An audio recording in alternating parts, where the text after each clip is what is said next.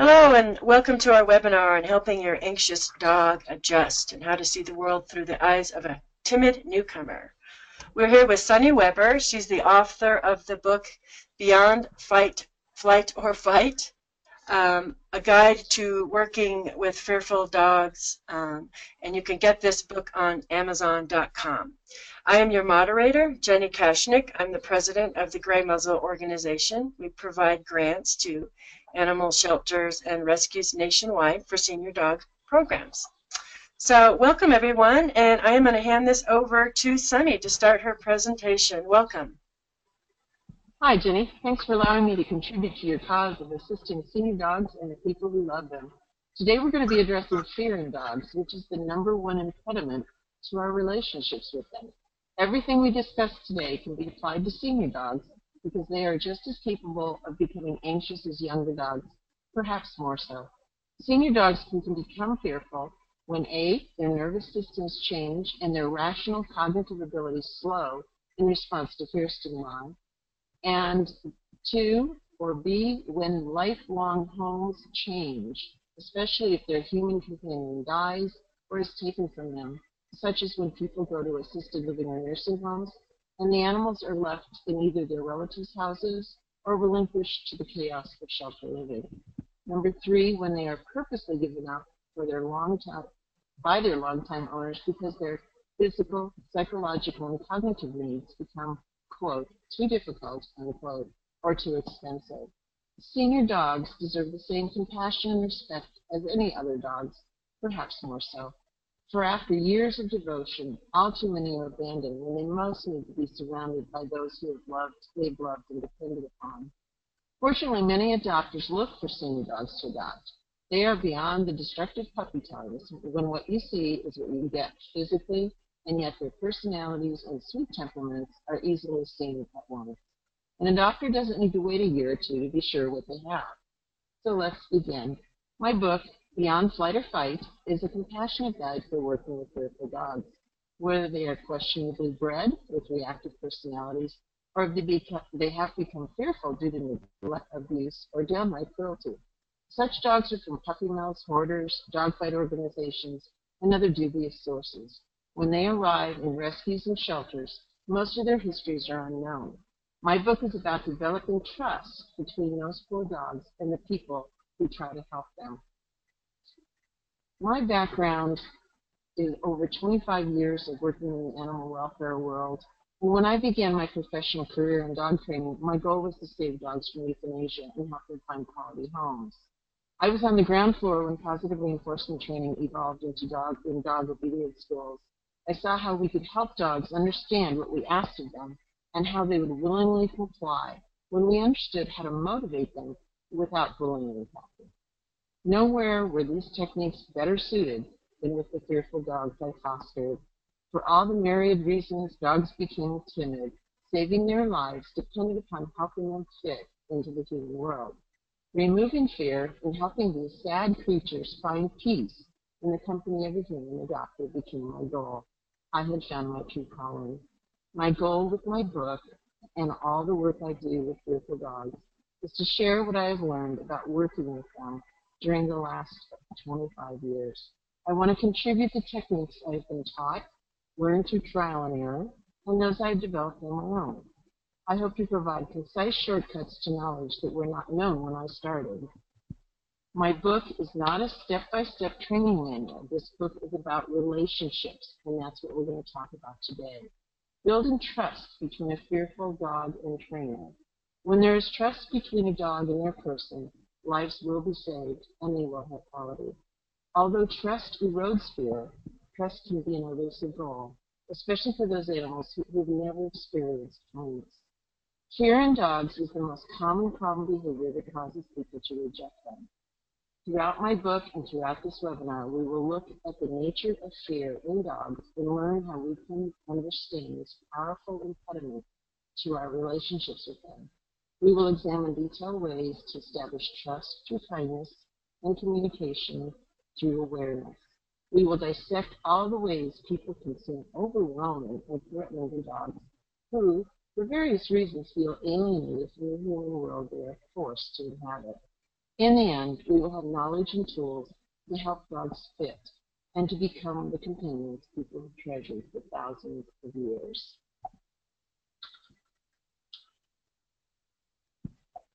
Some things to understand: all dogs have the potential to become fearful, regardless of their backgrounds, their sociability, or their breeding.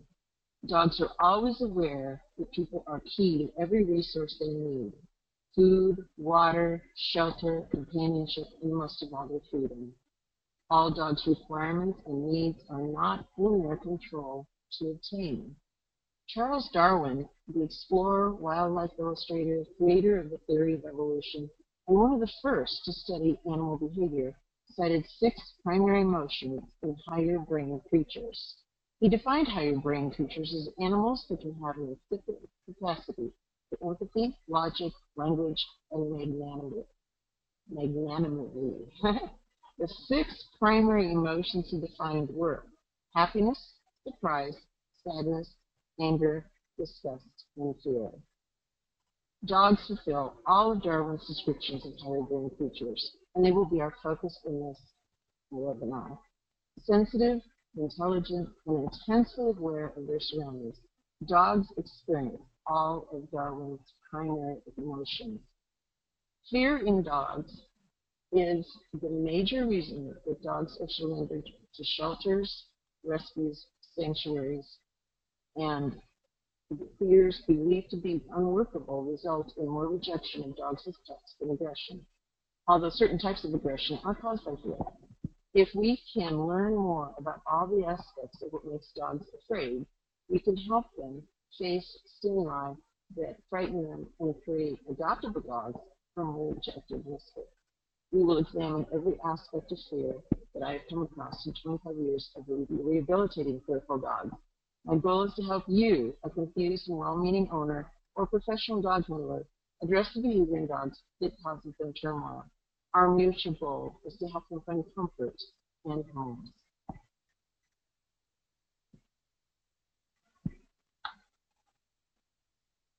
Building trust with your adopted dog is crucial.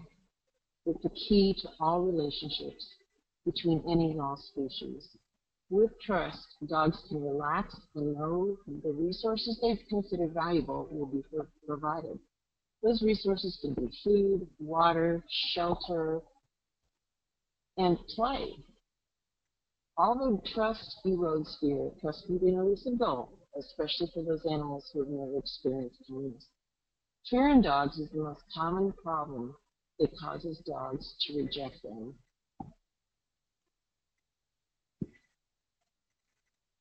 Stops in our walk to building dog confidence.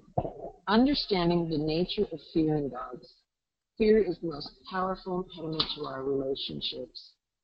We need to learn to establish trust through kindness and communication through our awareness of how our dogs see the world and how they see us, through our body language and our treatment of them. We are going to discuss the ways that people can seem overwhelming and threatening to dogs throughout this webinar. Fear in dogs. Fear in dogs is a major reason that dogs are surrendered to shelters, rescues, and sanctuaries, as we've said. We can help them face stimuli that frighten them and create adoptable dogs from rejected misfit. Fearful, shy, and timid dogs can be saved and have quality lives free of anxiety and filled with peace. The emotions that Darwin talked about are based in the primitive limbic areas of the dog's brain, deep in the amygdala section. Let's take a look at the dog's brain. As you can see, the amygdala is deep in the center of the primitive brain, and those are called the limbic areas. Primary emotions, such as fear, are automatic and require no rational thinking to cause physiological and psychological reactions. Fear results from exposure to any stimulus or object. A stimulus is an object or situation. Any stimulus that is perceived by the brain as a threat to survival. The immediate rush of stress hormones, adrenaline and cortisol, set off the rapid and instant reflexive responses Darwin coined fight or flight. In a dog, these hormones trigger instantaneous readiness to save himself from a harmful scenario and quickly seek and find physical and therefore emotional safety. There are two ways a dog can save himself from danger: to engage in aggression to protect himself, which is fight, or to run away, flight. Most dogs prefer to run than fight, so I've changed the order of Darwin's theory to flight or fight.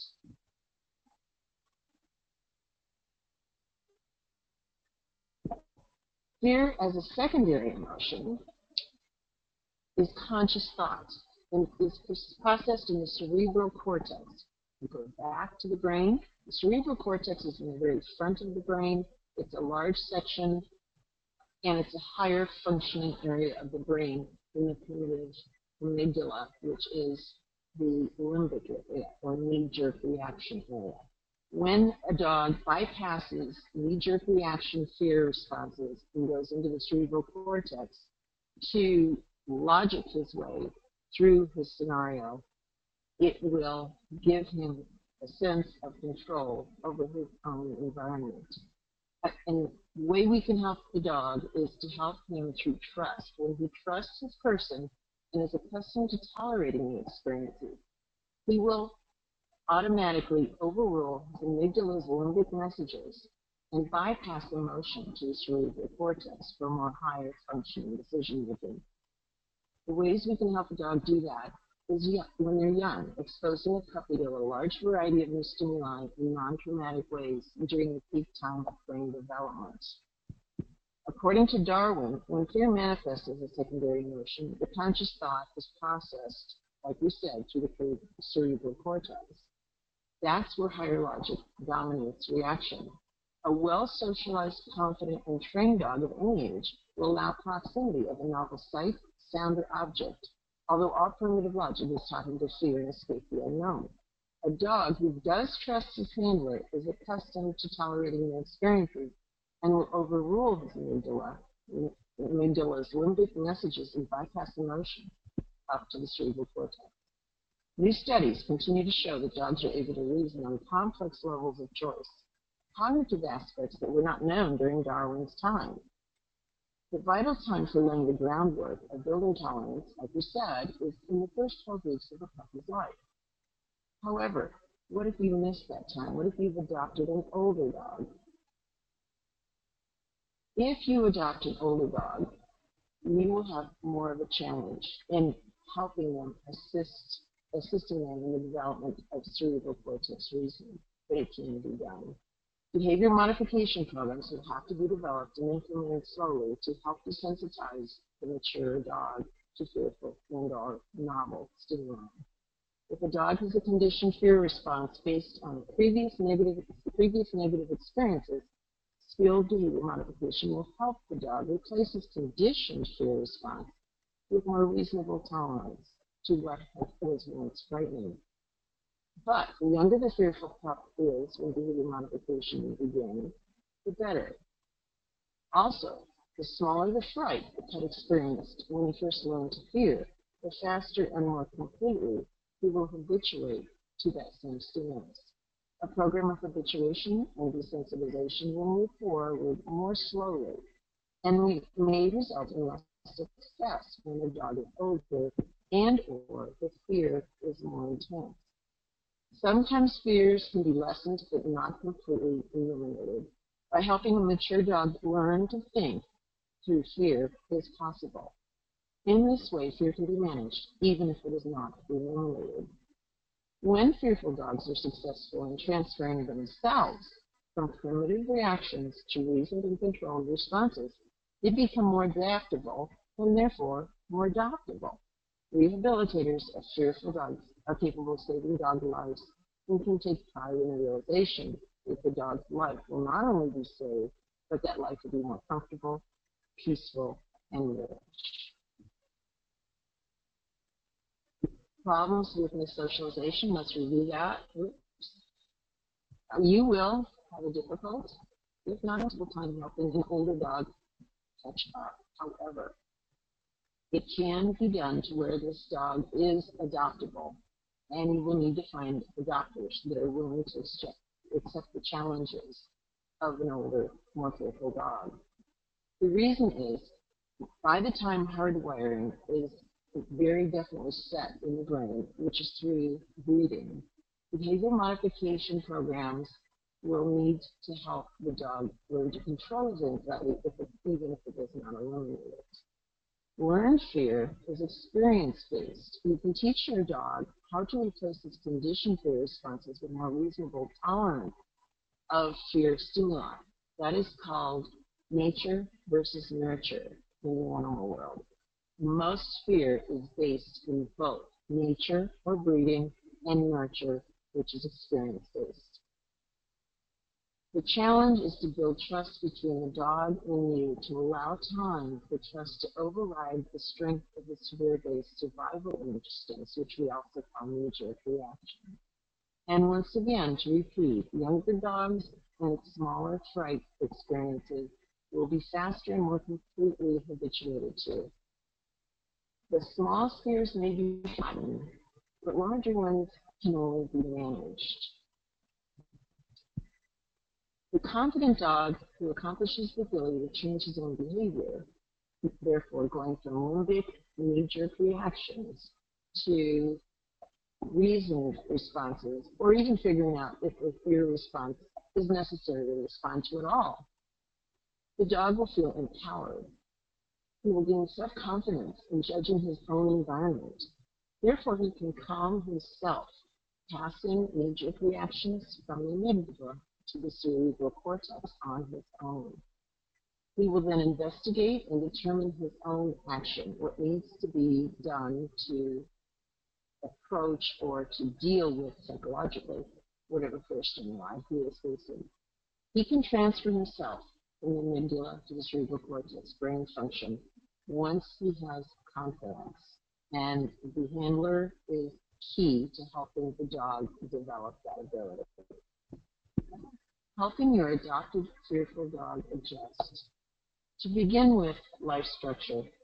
In a fearful dog's life, life structure is crucial to the establishment of comfort, relaxation, anxiety relief, and only then can the animal begin to learn how to cope with his or her own fears. Once the dog's anxiety level is dropped, the dog can feel safe in her routine, and learning can begin. Small departures from that routine in time, type, and intensity will be less stressful because the animal understands that she can and will eventually return to her set routine. Gradual departures from routine, once that structure has been established, is very important. And part of the things that help a dog deal with fear in life structure are safe places. Many, many fearful dogs will choose their own safe places. When they do this, it can be the corner of a couch, it can be a stair, it can be under a table. Make sure that the dog is never frightened in her chosen safe place. When the dog learns that one place is safe, they can take that generalization to other places eventually. And those safe places must be respected by every human family member or anyone who comes into your home. If the dog immediately goes to the safe place, recognize the stress, and make sure that she is not challenged there. A safe place is a baseline building block in environmental comfort. They will eventually understand that the world on a larger scale is safer once they are safe and protected in an initial safe place. The first step in earning the dog's trust is to honor that safe place. And when the dog realizes that a small space in the world is safe, their perspective of safety will expand to new areas. Often safe places are outskirt areas of family activities. And let her tell you when she is ready to venture forth and interact. Never force a fearful dog into a scenario that they are not ready to handle. Seeking her safe place will allow the dog the ability to decompress when she feels overwhelmed in her new environment. Access to and providing resources. Dogs have their own priorities as to what resources are most important to them. You'll get to know your own dog and know what your dog values. In the beginning, you can divide them into physical needs and non-physical needs. Physical needs are things like food they prefer, where they prefer to eat it, types of water stations. Some like high, some like low, some like bubbles, some like stationary. They also need to have bedding. They'll pick their own resting areas, and you should allow that, especially if it's considered a safe place to the dog. The non-physical needs, companionship, being able to trust, being able to feel safe. It's up to us to provide these needs and these valuable resources to our dogs. Each dog will tell you, if you're careful and you're aware of your pet, what value she puts on any given physical or non-physical offering you make. Deprivation of resources can manifest in problem behavior, anxiety-based phobias, insecurities, physical ailments, and difficulty in decision making. Because once the dog is stressed, the stress hormones shut off reasoning and the dog cannot learn. So it is very crucial to let your dog tell you what she needs as a resource so that you can provide it and lower the stress hormones so that she can begin to learn. It is easier to meet a dog's needs than correct problems later. Problem behaviors caused by anxiety, insecurity, physical ailments, difficulty in making decisions are easier to avoid than to correct later. When a dog's physical and emotional needs are met and continue to be met over long periods of time, her immune system strengthens. The dog's personality flowers. She develops deep trust in and profound connection to you. It is easier, kinder, and simpler to address dogs' needs than to deal with or try to correct problems due to neglect or cruelty after they have occurred. Common body language. What a dog reads in our posture and movement may not be the message we wish to send. Owners' mistaken accusations of a dog ignoring or rebelling their commands can result in a dog's rejection. People rarely associate their own body language with their dog's reticent behavior. Clarity for dogs is nonverbal body language. They either do not understand the verbal command or see human body language as a clearer message. A confused dog will seek to return human peaceful coexistence between the person and herself. Human inconsistency is emotionally disturbing to all dogs. Verbal language, effective use of your voice as a tool.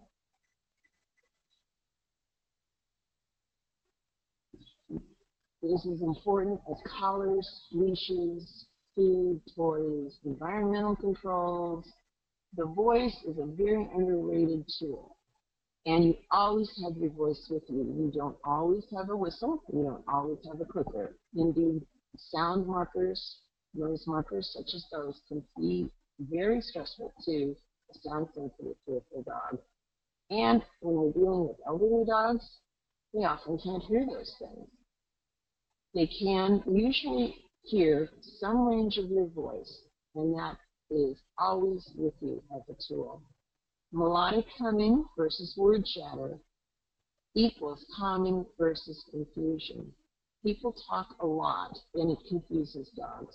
So I always recommend that you use melodic humming, particularly with a fearful dog. Never walk through your house without letting that dog know where you are, whether or not you're talking to her. But by humming, she can find you. Talking places focus on the dog. People don't understand that when they're talking to the dog, they're looking at the dog, bending over the dog, and timid dogs do not enjoy being focused on. Humming. No response is expected from the dog. It's just simply annoyed. And it's a calming. If you're using very quiet and soft humming tones, it's very relaxing. And it takes direct attention and pressure off of her. And if you're humming just to yourself, she knows where you are. And you're not looking at her and you're not putting pressure on her to respond to you by body posture or direct eye contact. People depend on verbal communications and dogs depend on nonverbal. So if we are going to work with our dogs, we need to stay in a nonverbal mode if possible until they are comfortable with our sound. Dogs process the tone, the speed, and the volume in the overall sound, not our words or sentences, unless they are specifically trained to them, which they can be.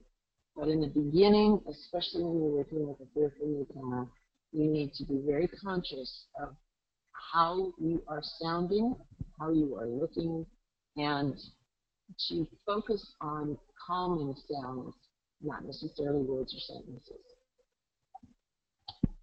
Common communication problems, anthropomorphism. This is a big word for something that humans do all the time, and that means that we assign human emotional and cognitive interpretations to animals. So, for example, when your dog does something you say she did out of revenge, that is not the case. Dogs do not operate on that complex level. But dogs can be very sensitive to critical tones of voice. Contempt and disgust are basic emotions that Darwin discovered most animal species share cognitively with humans. Dogs do not understand the use of derision, but seem to understand the negativity of verbal derisions, such as ridicule aimed at them. When a dog is ridiculed, he appears to be embarrassed. Dropped head and submissive posture to appease are common reactions to verbal criticism. Whether they understand what criticism is or not, they understand the negativity of it. When dogs sense disapproval, they may cower or slink away. Hence, the anthropomorphic misconception, he knew he'd been bagged. Disdainful verbal criticism is inhumane and pointless. The dog will not associate derision with his own behavior. He will only interpret you as unpredictable, which will lead to more fear, not confidence and trust in you. People are insensitive to what they subliminally say to their dog, but their dog is constantly aware of how you appear, you sound, and you express yourself through movement. Leadership. Very, very important aspect of relationships with dogs. Dogs are hierarchical and they are pack members. Working with fearful dogs requires you to be a steady, trustworthy leader. This leadership role takes the pressure of the unknown off the dog, allowing him to feel less threatened by the unfamiliar world he has entered, where people have power over all life-sustaining resources, such as food, water, shelter, safety, and companionship. Dogs are inherently social and look for leadership and is physically and psychologically safe. Insecure dogs have an even greater need for kind but definite leadership. When a dog's leader is absent or ceases to act as a leader, anxiety-produced destructive behaviors are symptoms that something is amiss in the dog's emotional life. Increased confidence built through trust, which equals development of the dog's true personality, will help this dog accept your leadership and follow you in a devoted way through any challenge you ask of them. Guidance and support of a confident leader will help a dog find his place in his family pack and in the whole of human society. If a dog is disciplined for something he did wrong without being taught what the appropriate behavior is, he becomes confused and afraid.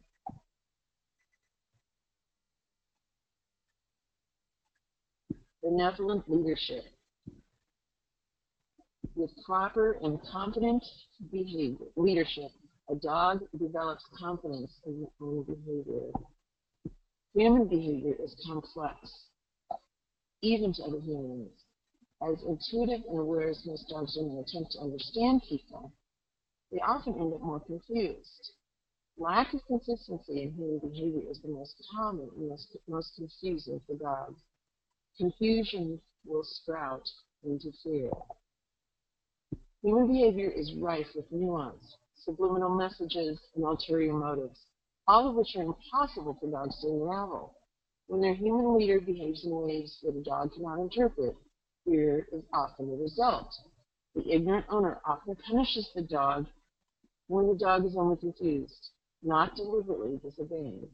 Dog behaviors based on the dog's desire are based on the dog's desire to avoid punishment and are often misinterpreted by his people. Watch and listen. Your dog will tell you how she is receiving the information you transmit. Watch the speed of her comprehension, then customize your approach. Never punish. Always guide the dog with positive rewards and lots of praise. And make it praise the dog value. If you have a fearful dog, do not be rambunctious and loud and handle her roughly. Sometimes fearful dogs need quiet, soft praise and bubbly voice sounds, not loud sounds. Remain open to the possibility that her own path is the best for her. If she takes a certain behavioral path that you have not asked for, stop and think, is this necessary for her in her own comfort level? This is especially true of dogs with cognitive difficulties or physical difficulties. If you're asking for a behavior that is physically painful or unable to be done by the dog, watch her and listen to what she's trying to tell you and pay attention to the messages she's trying to send. She must have confidence that when she behaves in ways she has been trained to believe are appropriate, that she will gain your approval. You must be attentive, trustworthy, and consistent. Advocacy and protection from fear. Intervene when your dog does not know how to deal with a situation or a thing. Do not let your dog flounder in fear. Every new dog needs time to learn what you expect, emotional and physical support, and protection from their fear triggers. This is especially true of senior dogs who adjust slower and are far more needy of confidence building from their people, especially if they've lived a long, comfortable life with someone and have recently lost that comfort zone. You are the resource for all good things that your dog values. If stressed and your dog does not see a stressful reaction in you, she will use other skills that you've taught him for self-confidence. So this is another reason why you must always be aware of the sound of your voice and the body language you're imparting. Because if you are not reacting stressful to a situation, she will mimic you or watch you closely and will learn what she needs to be responsive to. We are our dog's advocates when they are facing our world. Listen and observe your dog when she tries to communicate to you in her own language, especially when she is in a scenario that she does not feel comfortable in. Watch her discomfort and do not force her to face things that she does not feel ready to face. Unsure dogs also seek out other dogs to learn from and emulate. So a helper dog, a more confident dog, an older dog, sometimes even a younger dog for older dogs who are insecure, can help you in your task to begin communication with your new insecure dog. But remember, your first loyalty must always be to your dog. There are many situations that you may find yourself in, such as walking in the park when people allow an off-leash dog to come up and harass your on-leash dog. If your dog does not enjoy that kind of interaction, you need to intervene and tell the other person to get that dog away. Do not worry about your own embarrassment. Your first loyalty must be to your dog, always. Training insecure dogs. Neotenized. Neoteny is a word that we use when we say we are keeping something in an immature state. And all dogs are this way. They remain independent and they require consistent family structure, often called their pack. Dogs never completely emotionally mature and are in constant need of parental guidance, which is you. Be firm, forgiving, protective, and kind like you would to your feeling child. Use encouragement and praise. Dominant submissive theories have been debunked. Use the ABCs of learning theory instead. Antecedent, behavior, and consequence. There are many, many good books about that. We do talk about that in my book to some degree. And this is very important with fearful, insecure dogs. And don't believe that old dogs can't learn new tricks, because they can, especially in the confidence arena and in behavior. Positively reinforce proper behaviors and ignore the negative ones. Negative ones do not need to be responded to. Interrupt the negative behavior instead with a noise marker.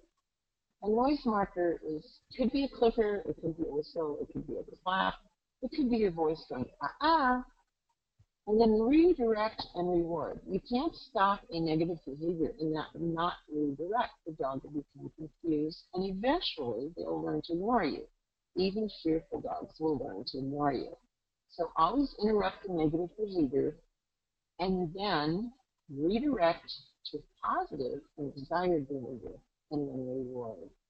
Reward-based interactions are more successful at increasing communication, controlling behavior reliably, and lessening fear in dogs. When you reward, the dog learns not to be afraid of you. You also get more controlled behavior because a dog who wants to engage in negative behavior will do so when you're not there. But if this dog has been continuously and reliably reinforced in a positive way, that negative behavior will eventually distinguish itself because it receives no reinforcement. Unpredictability in human behavior is concerning to any dog. Be conscious and consistent. You cannot afford not to be aware of how your dog is seeing it. When you're working with training, especially with fearful dogs, but with all dogs, punishment should never be used. Physical or emotional punishment is rationalized cruelty. Rationalized cruelty. That means that you are being cruel to your pet, and you are rationalizing it by saying, this dog is doing something I don't want him to do, and he did it anyway. They do not understand rationalized cruelty, and it's also a hidden desire for control. People are hierarchical also, and they have huge needs for control. But you cannot do this to a dog who don't understand it. It only breeds more fear. Punishment does not teach anything but fear, and responses based in coercion will disappear when the threat is neutralized or absent.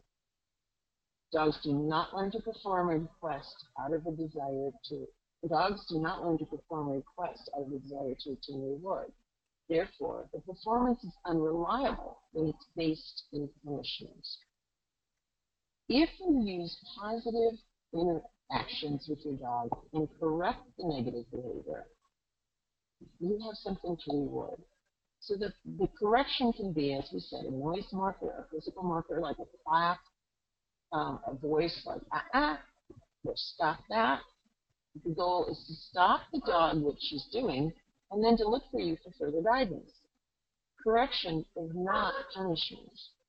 Correction cues can be used safely without causing fear, and they interrupt inappropriate behavior and provide an opportunity for learning. And as we said, if the dog is in a fearful state, as you would get with punishment, that learning cannot take place because stress hormones are blocking the ability of the brain to process. If you use positive reinforcement correction and redirection, the ability to learn remains open.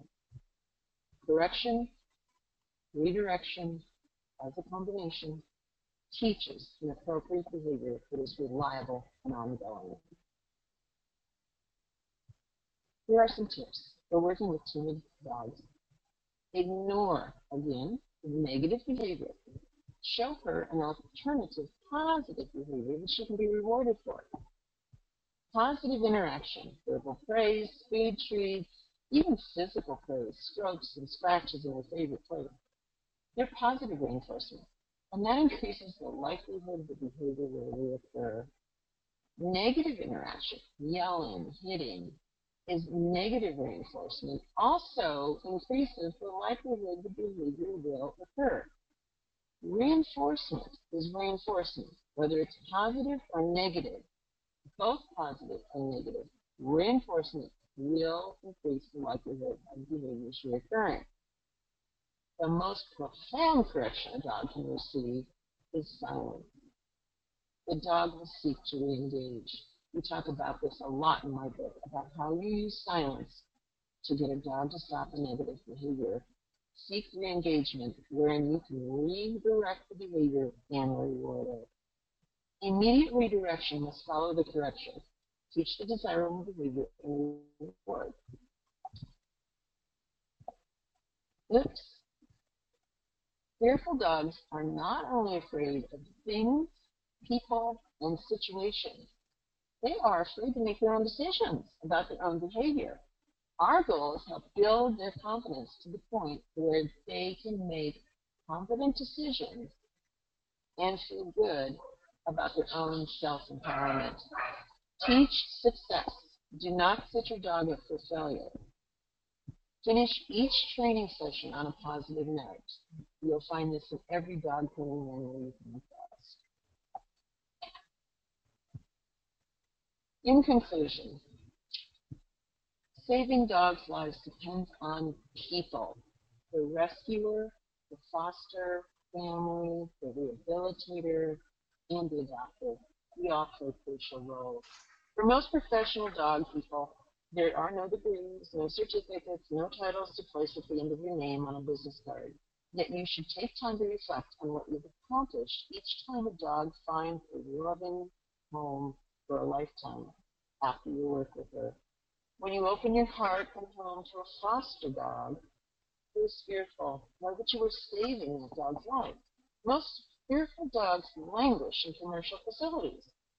Their sensitive natures cannot tolerate the overstimulation of impersonal and often overcrowded kennels.